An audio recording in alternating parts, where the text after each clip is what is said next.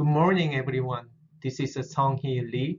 I'm an assistant professor working at Gulf Coast Research and Education Center. I would like to give some research updates in the program of strawberry molecular genetics and genomics, and talk about our recent advanced techniques in strawberry tissue culture and how we use them to improve strawberry cultivars. The University of Florida IFAS strawberry breeding program has been developing varieties over 70 years. All varieties from our breeding program are developed using a conventional breeding process of crossing and selection. Developing superior cultivars require breeders to combine all desirable characteristics from multiple breeding parents. In general, the use of conventional breeding approaches to combine all traits of fruit quality and disease resistance into a single variety is difficult. Therefore, to make the conventional breeding process more precise and efficient, the method of DNA-informed breeding is used in our breeding program. DNA-informed breeding makes possible breeders to more effectively identify desirable genes present in breeding lines, compared to decisions made based on phenotypic data alone. This is actually the picture from my daughter, the strawberry and DNA structure. We know there are total about 120,000 genes in cultivated strawberry. To utilize the DNA-informed breeding for new cultivar development, we need to identify genes for important breeding traits and develop DNA marker for selecting seedlings and breeding parents.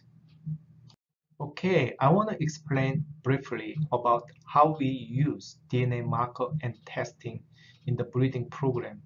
In each year, our breeding program made across over 100, and shown in the picture, each tray represents for one cross. We use DNA marker to select seedlings which have our target breeding traits. For example, the cross from Florida Brilliance and one advanced selection 1649-90 can produce seedlings containing fruity peach aroma, Phytophthora resistance, and anthracnose fruit rot resistance. Using DNA markers, we can only select seedlings that have all three target traits or characteristics. This process is called gene pyramiding or stacking. This slide shows how we prepare seedlings and do sampling for high-throughput marker-assist seedling selection. When seedlings are grown in pea pellet about this size, a tiny leaf tissue from each seedling is collected by a tissue puncher for rapid DNA extraction. These are all DNA plates that we screened last year. Each well represents one seedling. The total number of seedlings that we selected were about 50,000.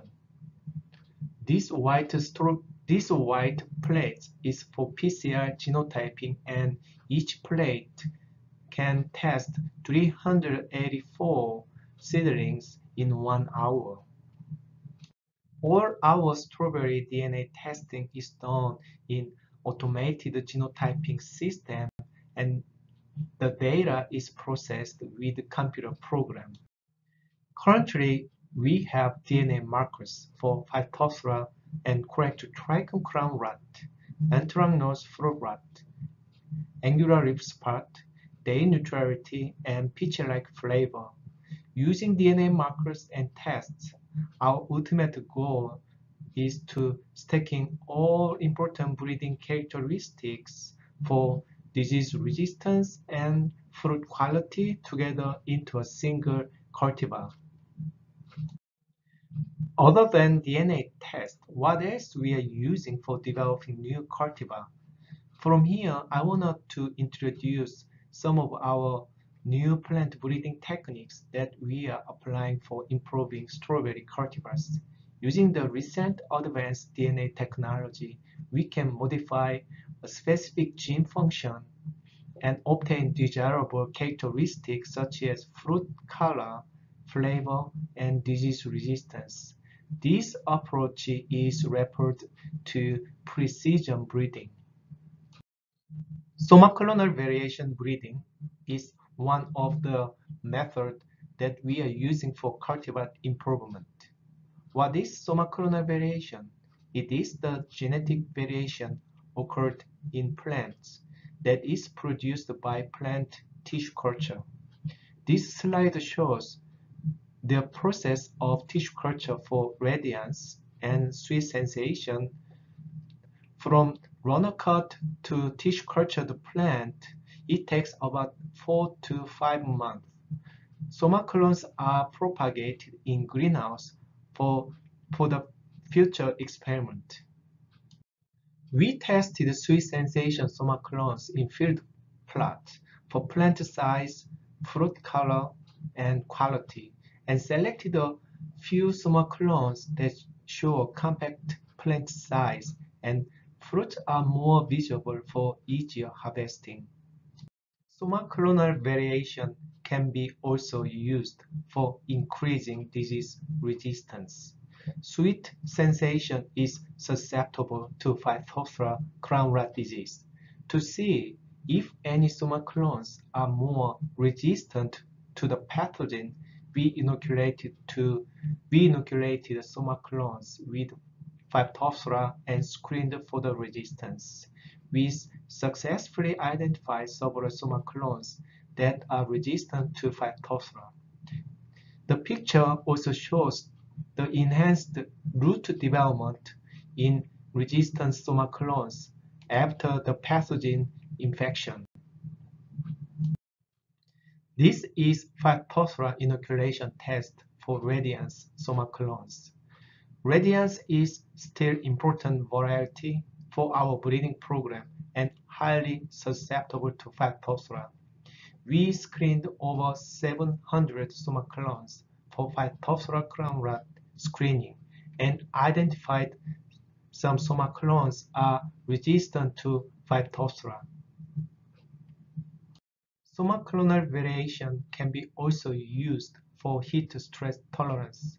We screened Radiance somaclones under high temperature stress in greenhouse and identified some somaclones such as SC61-1 are more tolerant to heat stress than the original Radiance.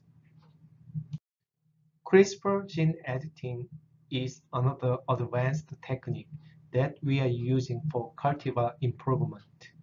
This technique can precisely alter the target strawberry gene by modifying DNA sequence. CRISPR creates in DNA that could be achieved through conventional breeding, but in a more precise and rapid way. Because CRISPR strawberries do not include non-strawberry DNA of any kind strawberries edited with. Therefore, CRISPR will be considered as non-GMO. This is the new white strawberry cultivar that UF Strawberry Breeding Program released this year. These white or pink strawberries were not made in a lab. They are actually found in nature, and we developed this unique white strawberry through the conventional breeding process. In here, we need to think about what makes the red fruit to white fruit. The red color of typical strawberry comes from pigments called anthocyanins. White strawberries produce a much lower amount of these compounds in their flesh than red strawberries. As I mentioned earlier slides, there are 120,000 genes in cultivated strawberry, and maybe 13 gene is missing or not functional in white fruit. We recently completed whole genome sequence and assembly of Florida Brilliance, and now able to search any genes what we want to look for. What you see on the right hand side graph is strawberry genome scanning between red and white fruits. And what we found here, there was significant change of DNA sequence in chromosome 1-2. After looking into more inside this region, we found a single gene is missing in white strawberry. The name of gene is MYB10, so this gene is involved in anthocyanin synthesis. To do CRISPR gene editing, we must have detailed information for target gene and DNA sequence. Because we now know the function of gene and cloned the gene of white strawberry fruit, it is possible to conduct CRISPR. This picture is colors of Florida Brilliance in tissue culture plate. The CRISPR gene editing construct for the white strawberry gene MYB10 was transformed into Brilliance colline. The upper picture shows that expression of synthetic green fluorescent protein in Brilliance strawberry. When CRISPR construct is successfully delivered into cell, green fluorescence can be observed under UV microscope.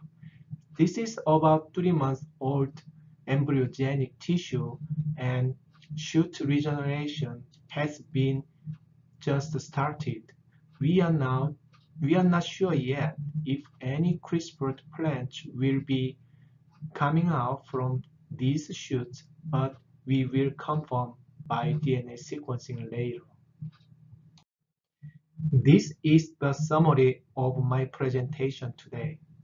We have DNA markers and testings available for day neutrality, peach-like flavor, Phytophthora, and collect trichome crown rot, anthracnose fruit rot, angular leaf spot, and white fruit. We have started somaclonal variation breeding for Phytophthora crown rot resistance, heat tolerance, and we are planning to do now herbicide resistance for glyphosate, 2,4-D, and halosulfuron.